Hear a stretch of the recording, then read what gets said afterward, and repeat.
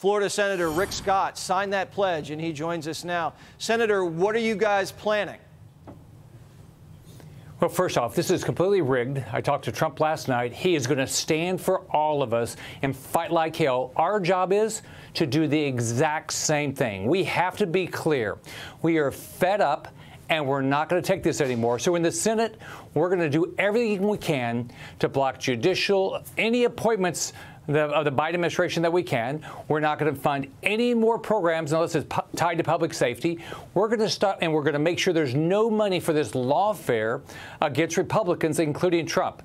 So this has got to end. But here's the positive. You look at the WinRed numbers that Trump did last night. That was even after WinRed crashed.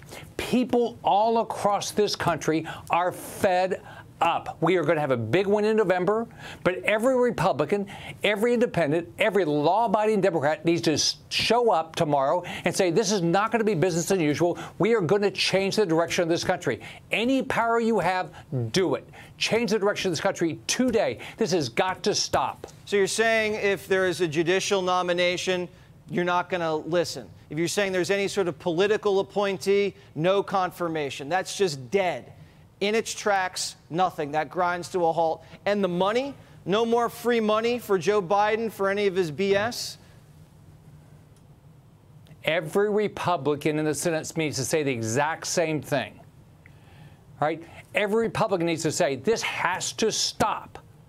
Right? We can't keep doing business as usual and just keep giving money to Biden, let his appointments go through. Yeah, I agree. Everybody agrees, and that's just a start. Senator Rick Scott, thank you so much. Hey, Jesse. Click here to subscribe to the Fox News YouTube page to catch our hottest interviews and most compelling analysis. You won't get it anywhere else.